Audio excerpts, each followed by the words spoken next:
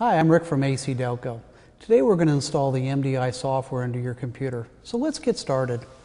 By now you should have already completed the registration and subscription requirements. If not, there are video clips that will walk you through the processes. I recommend you reviewing them first. So let's start at the ACDelco TDS login screen, or www.gmtechinfo.com. Log in, your information,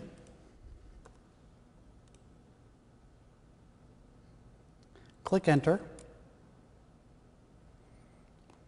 read the terms and conditions, scroll down, click Accept,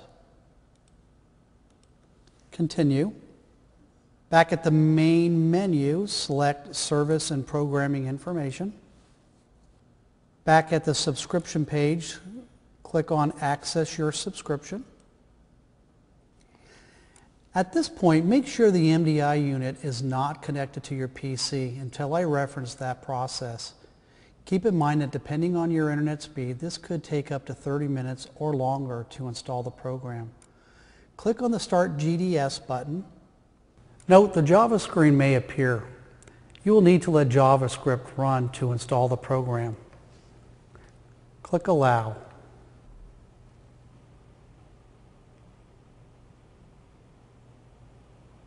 A digital signature box may appear. Click Run.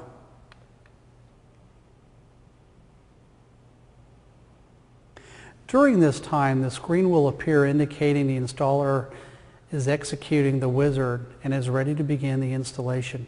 Make sure the USB to the MDI is still unplugged.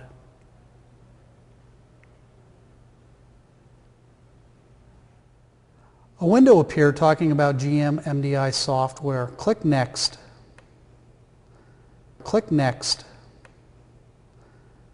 Ready to install program? Click Install. You will notice the status bar indicating the software download to complete.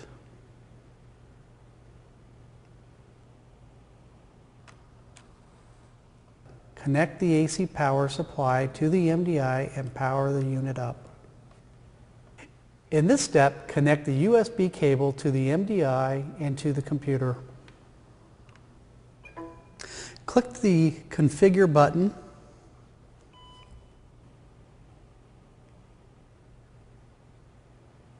If the MDI unit is not available, the software installation will not be complete.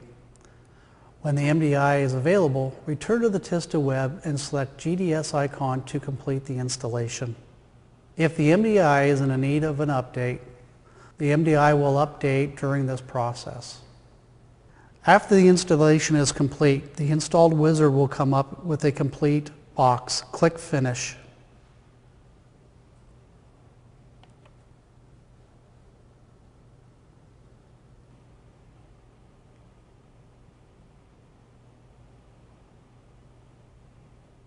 The installation summary screen will show all the different programs that have been loaded to the computer. Click OK.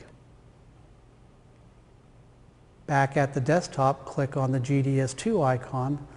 That will start the program. Click on the diagnostic screen on the left side.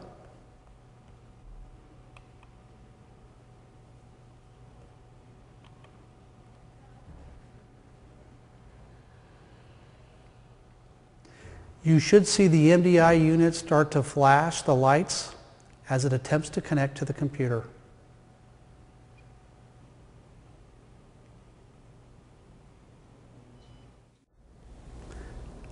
Now that you've set up the MDI Manager software, I'm sure you're ready to get started. This is Rick from ACDelco. Thanks for viewing this clip.